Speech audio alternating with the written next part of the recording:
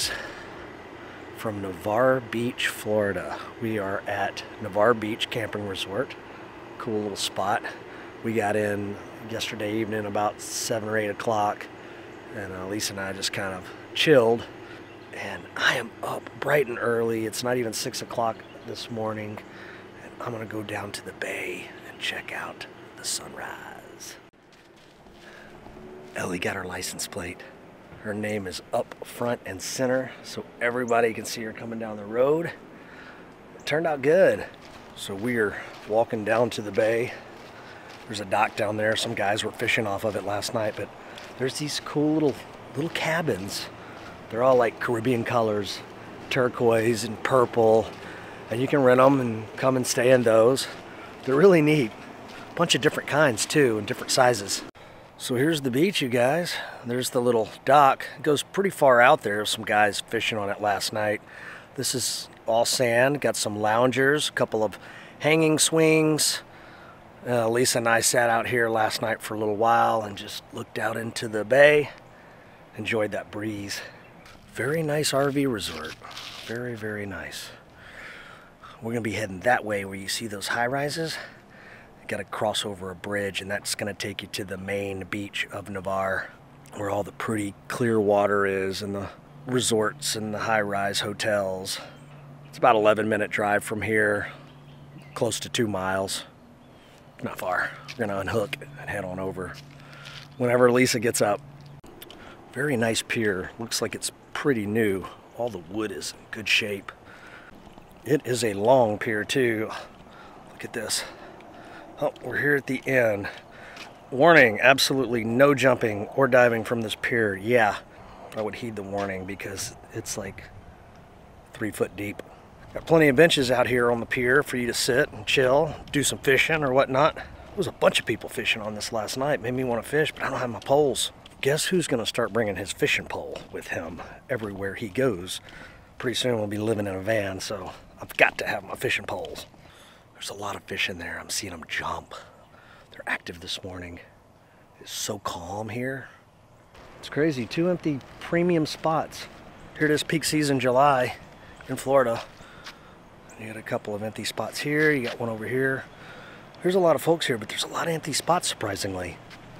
Laundry room. Very nice little laundry room. Nice and clean. We've got a pool and a hot tub. That's where we're going now. Here is the ice cream shop, and funny enough, the grand opening was last night, the night we got here. All right, there's the pool right there, the main pool, or the pool. It's got a hot tub, really nice pool.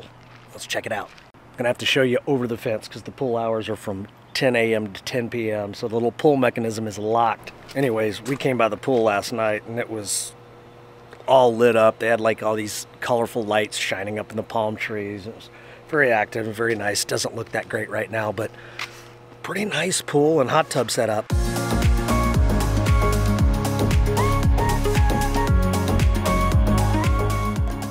We are at Navarre Beach, y'all, and we are about to hop on our electric bikes that we just got and ride around for a little while. There's a lot of people riding their bikes right now, but it's not that busy. So we're gonna go ahead and ride the bikes now and then come back and then we'll post up on the beach. But we are parked up right here. It's a beautiful day. There's not a lot of people here yet, but it is Saturday, so I'm anticipating it's gonna be busy. This right here is a place called Windjammers. And that's a big fishing pier, but you can rent fishing equipment there, but they're sold out. I tried to rent some. I'm gonna keep checking back and hopefully I can grab me a fishing rod, maybe do some fishing, because I'm dying to do some fishing. But they got a little gift shop there and a bar, but we got a nice little place right here. The beach is just right over, the dunes are there, so ought to be a good day. Are you ready to ride? I am. So this will be our first time riding the e-bikes outside of our neighborhood. So we've just ridden them kind of to test them out. And we drove down this road and there's a nice little bike path, so that's going to be perfect because we're not actually fighting with traffic. I like that. Yes.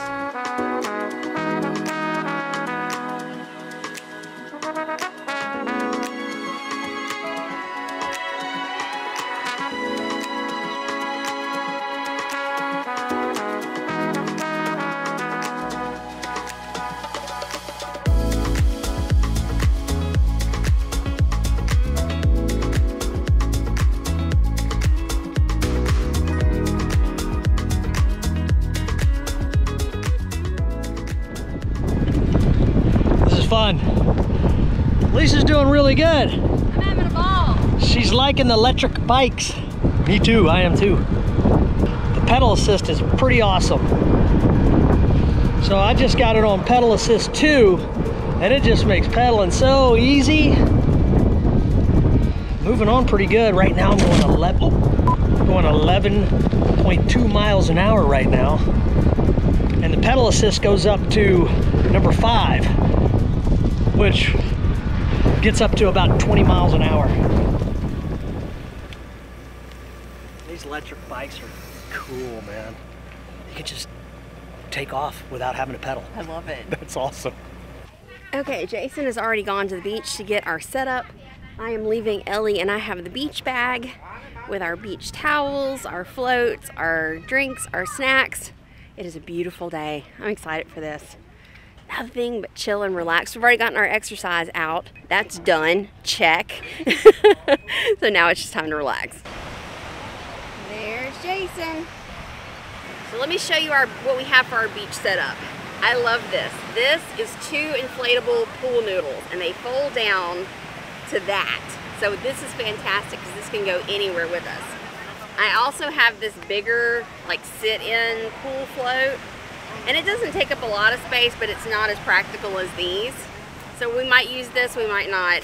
But check out this beach bag. We've had this for a little while. I love this thing. It's an insulated bag.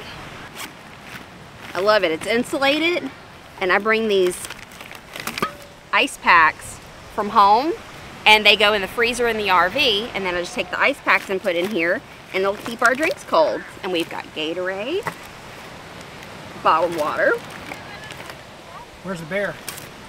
It's only 9:30 in the morning. Yeah, we were just talking about the beach tent. It's really not working for us. We used it in Gulf Shores, and this is the second time we're using it, and really it gets a little hot in there. It gets hot in there, and then you see that only like a quarter of it is actually shaded. Yeah. So it's sandy, and it's hard to get all the sand out of it. So we're gonna go another route.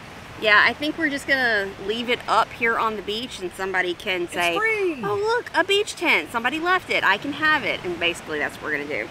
So, you want the red one or the yellow one? Yellow. Okay. Full noodle. Full noodle, just like that. It literally took like 30 seconds to blow up. I love these things. So I found these on Amazon, and I got a pack of 6 for like 10 bucks or something like that, but we only brought 2 of them with us. Nice. They blow up fast too. They blow up really fast. JBL, got a little speaker action going. A little music is good, only we can hear it. Okay, we're all set up. Got the music going. Lisa created us a cool beach playlist while we were coming home from California. Yep. Got our little beach tent. The last time we're gonna use the beach tent, but we got it set up, y'all. Oh, there's some surfers out there, but look at all the beautiful people.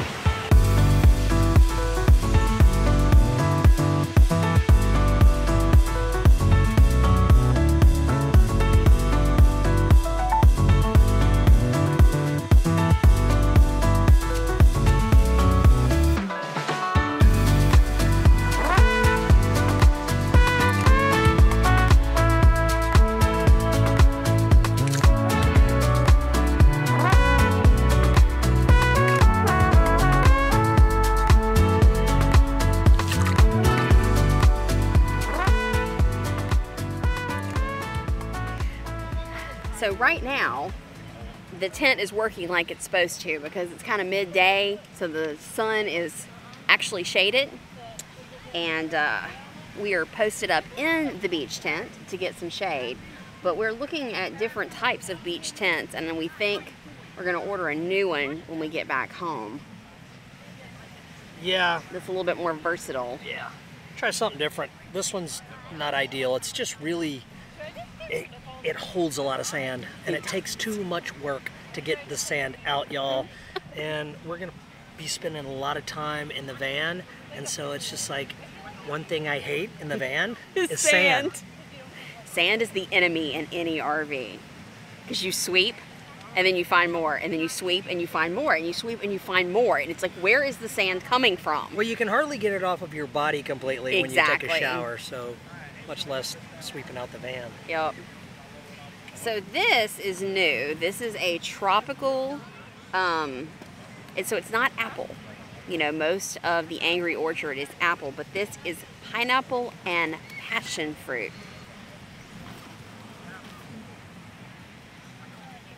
It's definitely got more of a tropical taste to it than the apple. It's good. Is it good? Yeah, you want to taste it? Taste a little bit. I think it's fine. Yeah, it's good. Yeah. It's just different. It's fruity. I mean, it's a proper taste for being on the beach. Right, it is. That's fun, just bobbing out in the water like that. I love the pool noodles. Those were a good buy. Elisa was making fun of how I was straddling mine. It was.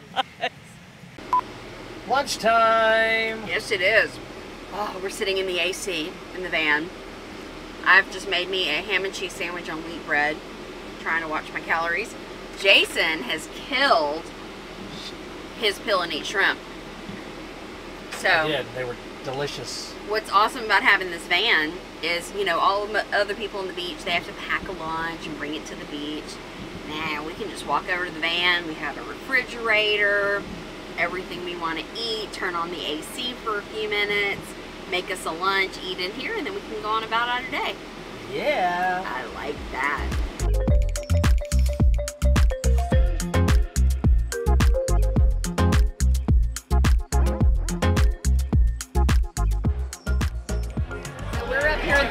This is the restaurant and bar at the top of the beach, and we just wanted to come here, get a quick drink, and enjoy the views for a bit, and then we're going to go walk that pier.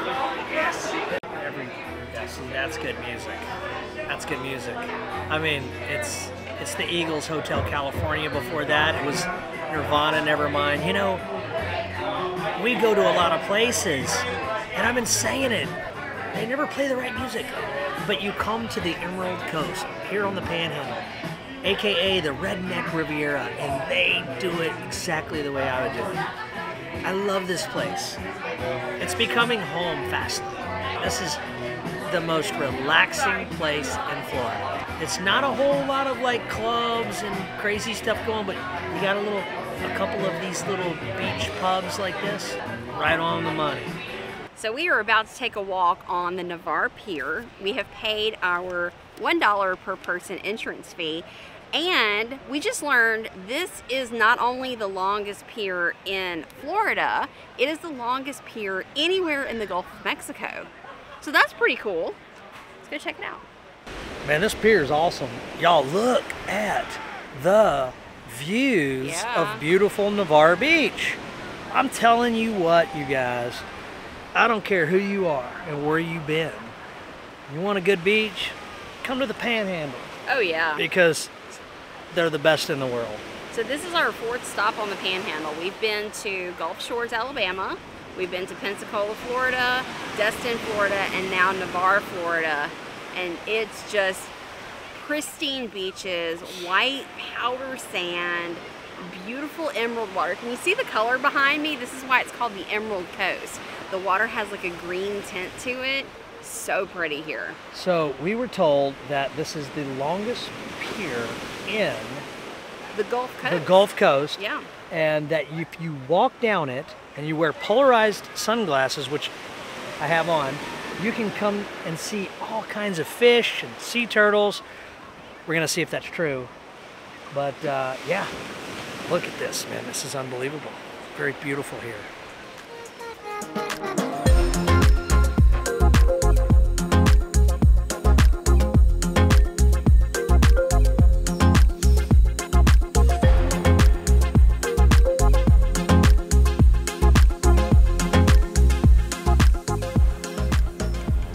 I could definitely see why they call it a fishing pier. It is fishing madness in here, y'all.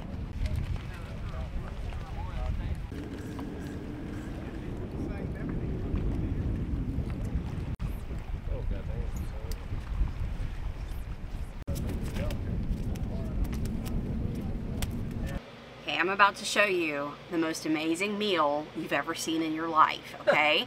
Jason cooked this delicious roast when we were at home, and I put it in a container and brought it on the road, and we've heated it up, and we are having roast beef tacos. Now these are low carb tortillas. Jason does low carb, I'm doing low calorie right now. So, let me show you. Roast is delicious. Oh my gosh. I will divvy this out between the 4 tacos. And you don't need to fancy them up. Mm-mm. Now, cheese. It looks so simple, but it's so delicious. It's like crazy good. I don't really normally do cheese on mine, but she's put cheese on mine. That's fine. I put cheese on yours yesterday too. I like guacamole, she does not. And I like Tabasco sauce, she does not. But to each their own. But I'm just showing you the basics. Yes. Y'all, they're shredded so good. lettuce. Gotta have some shredded lettuce. And diced tomatoes. And we just decided to be a little lazy and buy pre-diced tomatoes. Because, you know, why not? Good salsa. Jason is going to put guac on his, but I'm putting salsa on mine.